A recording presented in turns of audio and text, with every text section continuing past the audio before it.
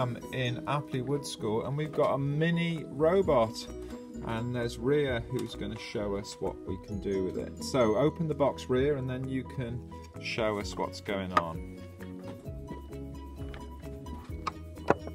So you can see inside you've got the processor. Can you switch it on then, Ria? And you get a little LED.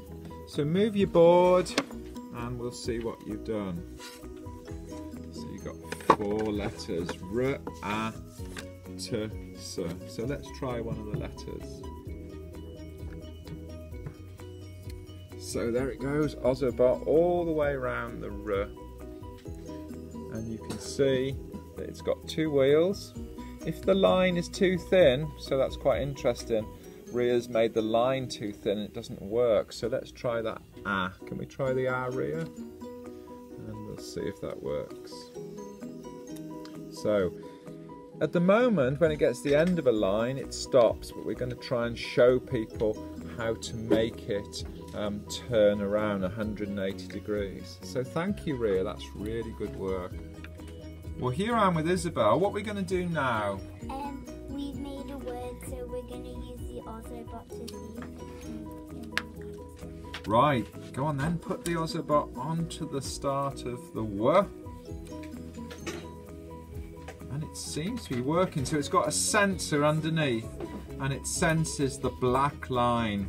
Let's hope it goes round the 0. Oh, not 0, it's an O. And it missed the O out. Now, later on, we're going to see if we can make the Ozobot turn round at the end. So I'm just going to show you. It's more likely to go along a straight line, but sometimes it will come round. But it does quite like straight lines. Well, actually, it's gone round again. So it seems to have a mind of its own. And we'll just show our viewers the sensor. And there's the sensor underneath.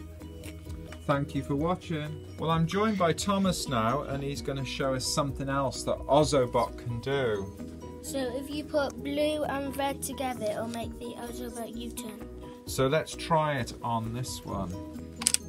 So we've made a line. And sure enough, it's following the line, and then blue and red makes it turn. Thank you for joining us. Now notice Mr. Smith made 2 mistakes. He did a line, he did colours too close to the edge, and here he chose the wrong type of blue. So it's slightly different to that blue. So you've got to get the correct colour blue and make them the correct size. So I'll take you back to the one that was correct. So they've got to be about that size, and it shows you on the instructions the size that you have to make them. Why not try different colours and then it will do different things. Thank you for joining us. When you buy an Ozobot, you get this special mat and it's got all the codes on. So blue, black, blue is turbo mode. So let's switch it on and see what happens. Can you see it went faster?